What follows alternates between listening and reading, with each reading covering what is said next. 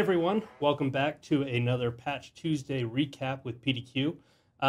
Today we're dealing with June 2024's Patch Tuesday, so let's dive in and see what kind of goodies Microsoft has blessed us with this month. I'll go ahead and spoil it for you.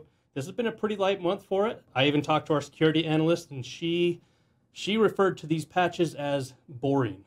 And if you're anything like me, you could use a little more boring in your life.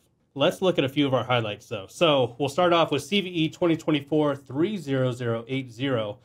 Now this is dealing with Windows messaging queue. Now if that sounds familiar, congratulations, you've been paying attention. I swear this thing keeps coming up like constantly over about the past year. I swear I've seen this like 5 or 6 times now. It's our highest rated one. It's the only one that came back as critical this month. Luckily the remediation is simple. Just deploy the patch, you're good to go, at least until next time. We'll see how long this one sticks. All right, the next one we're going to look at is CVE 2024-30078. Now this one comes in, I would say, at a distant second. It's just rated an 8.8. It's only rated as important. Now this one is affecting Windows Wi-Fi driver, and it could lead to remote code execution vulnerability. Now, while this one has a low attack complexity, this one actually requires the threat actor to be like on your premises. So they got to be within like Wi-Fi range to be able to take advantage of this vulnerability.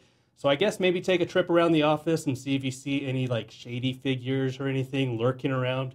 You know, if my security trainings have taught me anything, they usually wear like a ski mask, so they should be pretty obvious to spot. Diving into our last one.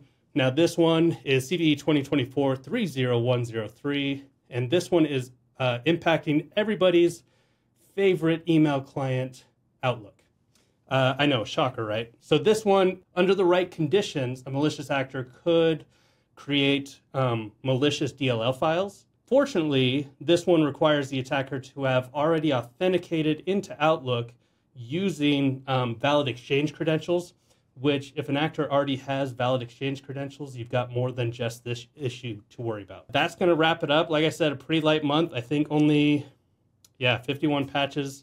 One of them is publicly released, but it's not known to be exploited out in the wild. So identifying vulnerabilities on your in your organization, make sure to check out PDQ Detect, which will not only help you detect all those vulnerabilities, but it'll kind of like prioritize them for you so you can easily see which ones you should hit first.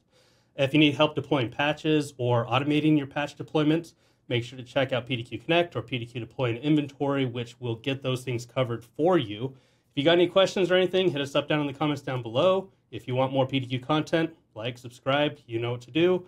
For PDQ, I'm Brock. Thanks for watching.